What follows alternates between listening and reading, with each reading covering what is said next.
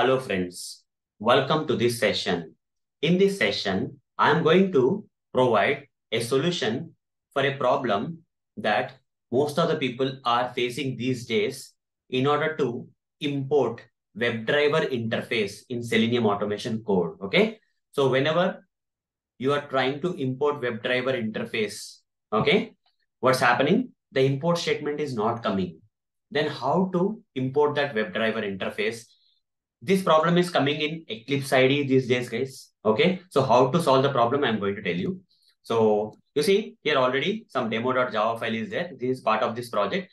This project is already configured with Selenium library. Okay, this file belongs to a kind of project which is already configured with Selenium library.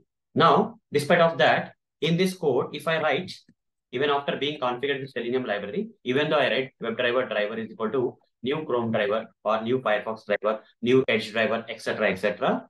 Okay, this statement is giving you some errors. That is common because we need to import this WebDriver interface from Selenium library, which is already configured in this project. We also have to import this Chrome driver class from the Selenium library, which is already configured in this project. But that's not happening. When I hover the mouse on this WebDriver, you see I'm not getting the import statement for importing this WebDriver interface from this already configured Selenium library of this project. Then how to get that?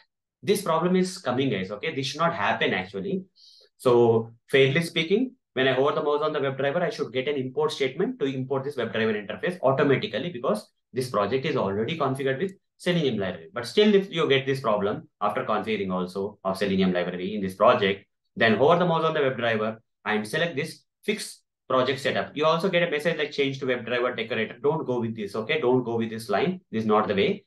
So one way to solve this problem is select fix project setup and there may come a dialog saying add archive, okay, like this kind of stuff. Select one of this line and say okay.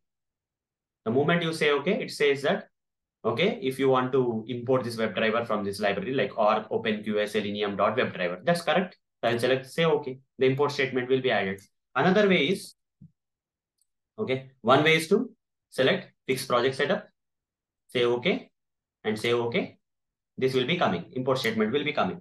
Other way is that you have to manually write that import statement. Okay, if by using this fixed project setup also, if you are not able to import this WebDriver, then you have to write this statement import org.openq.selenium.webdriver. You have to add manually. That is import org.openqa.selenium.webdriver. Manually you write. It will not come in suggestions. Then it will be importing.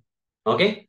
So either using fixed project setup or by writing this import statement manually, you can work on this. Once you import one of the WebDriver interface or something, right? Then hover the mouse on the Chrome driver. This time you are getting import Chrome driver. Earlier you are not getting import Chrome driver, but after importing this one of the predefined class or interface from the Selenium library, now all the other classes and other interfaces will work. Import statements are coming, which were not coming earlier. Okay. After fixing the project setup or after adding this import statement, things will get solved. Okay, don't break your head why this is not coming and all. If that is happening in Eclipse IDE Editor for you, just do this process. Okay, just follow this process where either you have to go to the fixed project setup. If you don't remember this import statement, go to the fixed project setup and select the options that I suggested. Or if you remember this, how to add this import statement, write import org.openqa.selenium.webdriver. Till here suggestions will come because Selenium library is already configured, but WebDriver we have to manually add. And once that is done, right, all the other classes you can get the input statements, okay, in this code.